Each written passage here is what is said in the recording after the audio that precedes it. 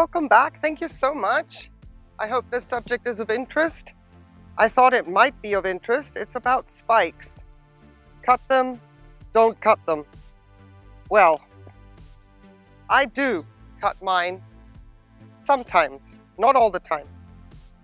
And in this case, in this video, I want to be addressing the spikes that I'm cutting off and why. And here is my beautiful Leodoro Sweet Memory first bloom of the season, bringing in the summer blooming, kick-starting their time. However, these two spikes are new. They grew over the winter, which is great. We know that most summer bloomers have sequential blooming spikes, so all these should be extending and bringing out more blooms. And that's why we don't cut them off. So I'm going to be cutting these two spikes off, even though they appear to be extending. And the reason I'm going to do that is to give the orchid a little bit of a break. This bloom is much bigger and more fragrant than any of the blooms that came out of the spikes last year, these older spikes. And that just tells me that every once in a while, a spike is spent. It's done.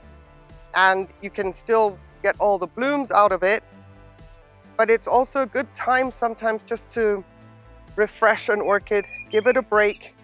It's pushed out two new spikes. Last year, the spikes weren't that impressive of a bloom size, and bit by bit, it can get tired. And that is why I'm not going to wait for these spikes to bloom, because another factor is I have plans for this orchid this year. It's going to get a repot. And I don't want it to be putting any energy into these spikes at this point in time. For that reason, smaller blooms, not as fragrant, they're getting a bit straggly, they're looking a bit tired. I'm going to take them off, even though the orchid has not absorbed them of her own accord. Her characteristics are such that they would not absorb that quickly if enough fertilizer is provided, which I do, and then it just exudes a lot of energy. So that's why they're coming off. I know this is not a popular thing to do, and I understand the reasonings behind why it is not. But I do sometimes take some very radical decisions, thinking ahead with regards to my season. What is my orchid doing? Is it necessary to intervene ahead of time as part of the preparation process for the orchid to be a little bit more healthy in her performance and actually perform according to what she is capable of, instead of wanting to be selfish to see blooms all the time and as much as possible. So it is kind of a humid day today. If it were a little bit drier today, I would not be putting any cinnamon on, because the cinnamon is so close to the roots and I don't want to desiccate the roots. But it is a humid day, so there's going to be a bit of cinnamon on the end of the cuts here, if I can get it to stick. Incredible that it is so humid and my cinnamon won't stay where I want it to. But yeah, so there's the Phalaenopsis, the reason behind.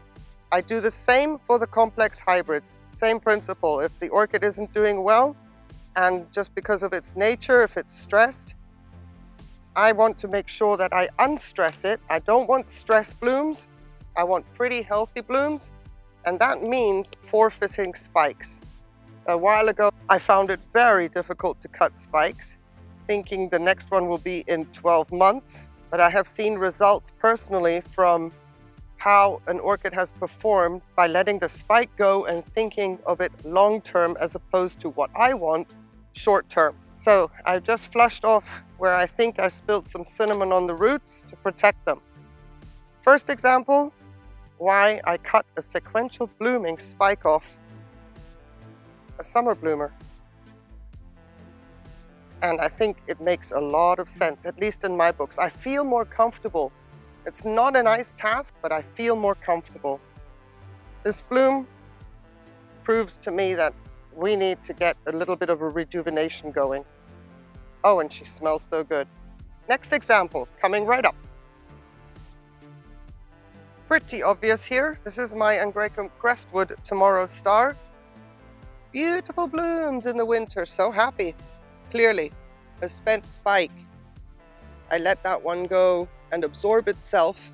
For aesthetic purposes, I take it off, but only for aesthetic purposes. There's no need to fuss about these spikes when they're spent if you don't mind them.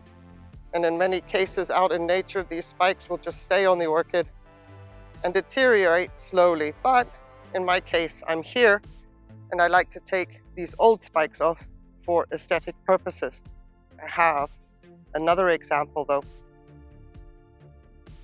Here's my Zygopetalum Trosy Blue. Thank you so much for identifying it for me. I really appreciate it. It was a no ID up until now. Finally, I can address spikes on this orchid. It has taken a while, but you can see it's producing a new growth. Woohoo! Maybe two. Woohoo! And it hasn't absorbed the spikes yet. It's starting to. The rest is green. And ideally, I would leave this spike on until it's completely absorbed. Plenty of energy in this spike, but I want to show you about the growth. I am not quite comfortable with how the spike is so close to the growth. I don't know how long it's going to take for the spike to be absorbed. It's been a while, and only this has happened. Meanwhile, the growth is going to be chugging along at a rate of knots growing, and then it's going to cover the spike, and then I'm going to have difficulty getting in there. So with my training of growth and how I want my orchids to stay contained in the pot and not get too lanky, this spike right here is also going to be an impediment to this growth trying to get snug up towards the next bulb. So my plan is, in this example, to go in and cut the spike now while I can still get my secateurs in there. And secateurs is what I will need. Now, if you see some brown stuff coming off of my secateurs, they've just been treated with their oil so that they don't get, you know, the rust isn't so predominant. After my fusarium stint, I bleached them and they struggled, or they suffered a little bit for it. But no risk when it comes to sterilizing after fusarium. So if you see a little bit of oil pouring out, then you'll know why. So I'm just going to get rid of this little sheath bract protective thing out here. Watch for that new growth down there. And the reason I want to do that is so that I can see how far can I go without blocking the view. My hands, sorry about that.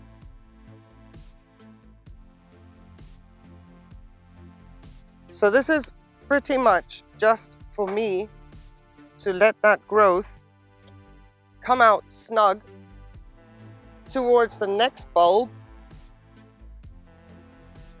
And I have a plenty of space to get all the way down there.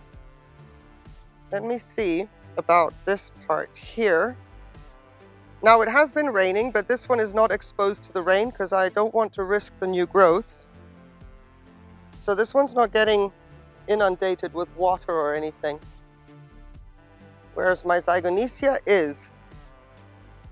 I will not be putting cinnamon on that. And they say to leave one node here because that is like an automatic callus, but not really in this case. There's nothing that would actually break off automatically at this node. So this is not a callus.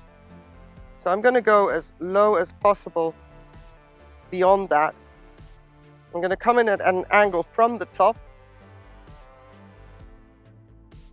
and get rid of that spike. Comme ça.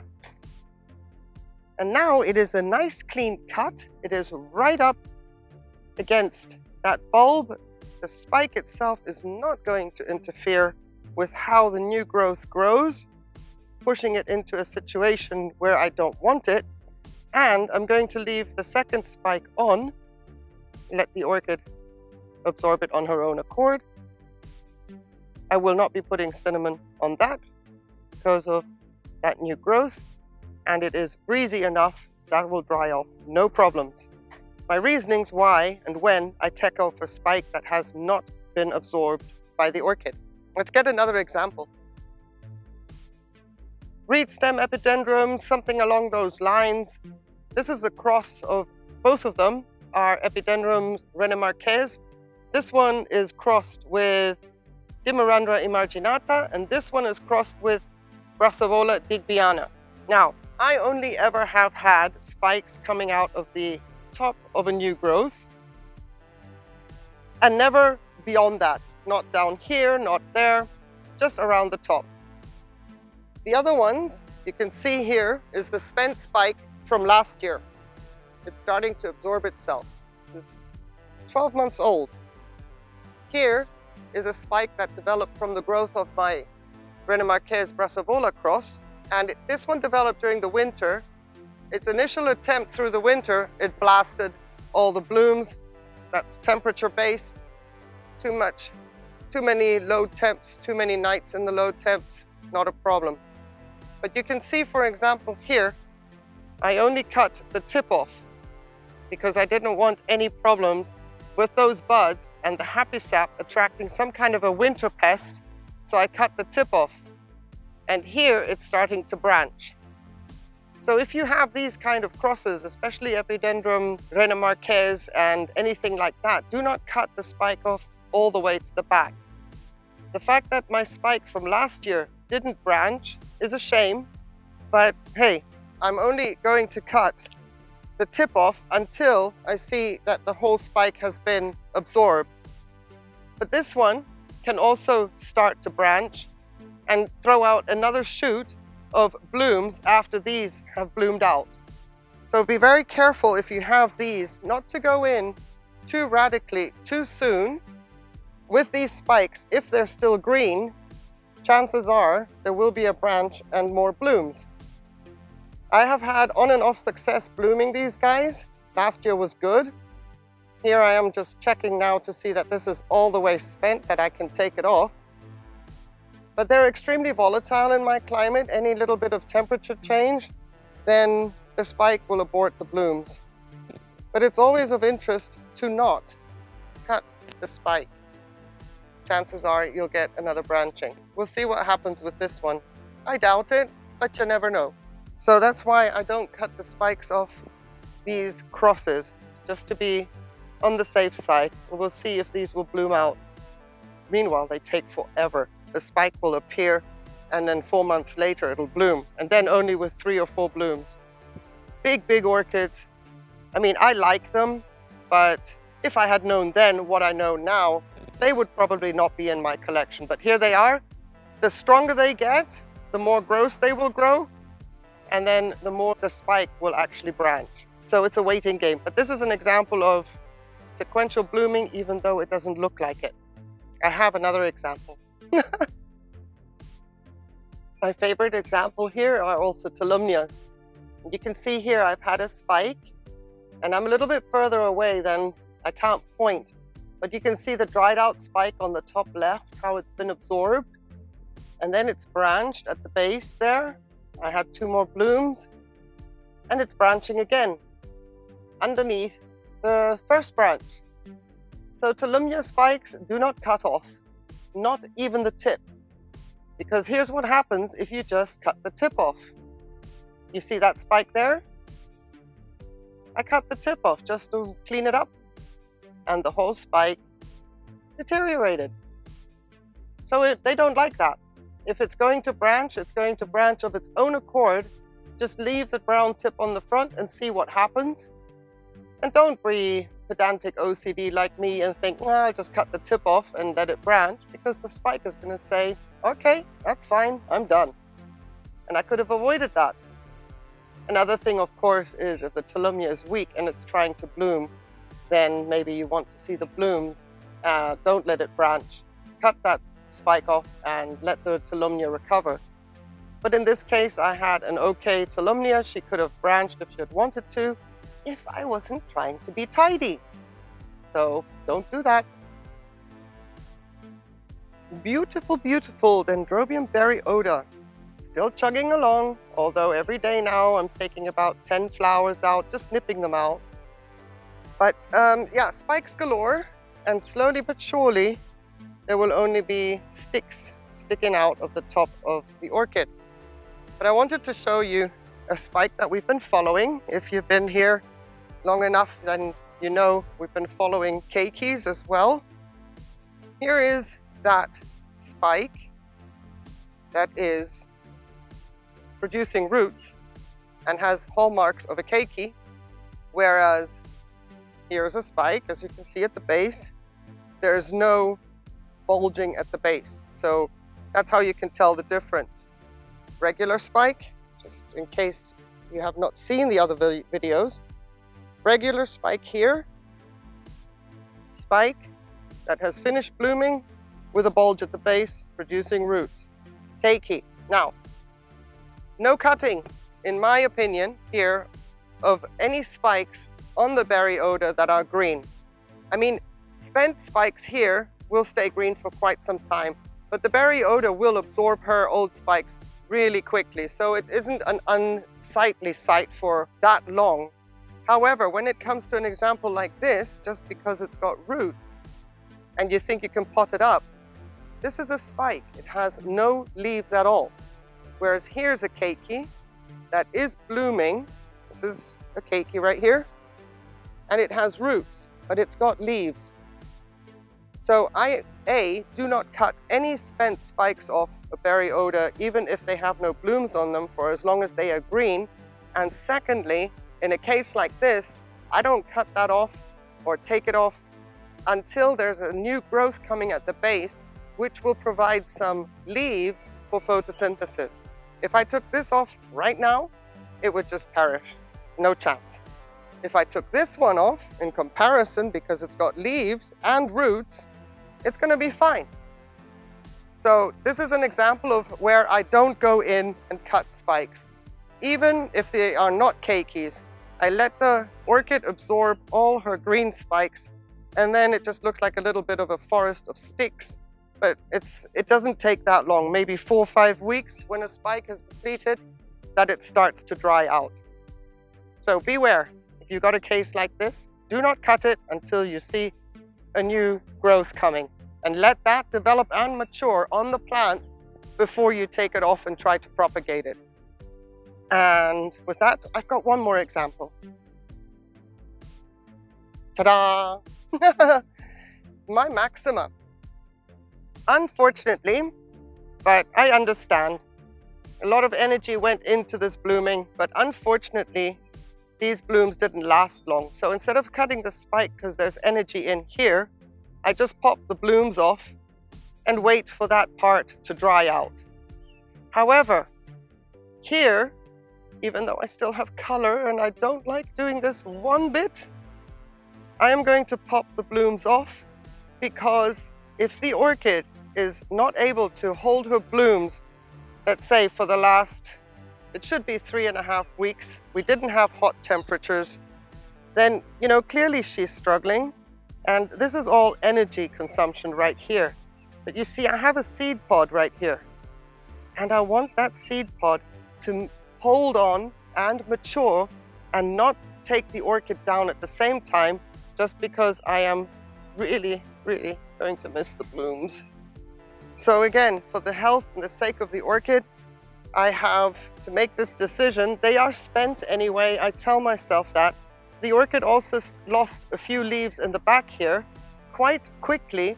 She was repotted while in sheath last year because roots were growing, and I needed to respect the timing of the roots as opposed to wondering if I'm going to forfeit blooms. So I kind of got the best of both worlds. I shouldn't be more greedy than I was. She bloomed. Now it's time to focus on a new growth, new roots, and I want to maintain, let me get this up, I want to maintain the seed pod. This is energy consumption of the highest order. So a few spent blooms taken off a little bit too soon is better than forfeiting the health of the orchid plus the pollinated seed pod.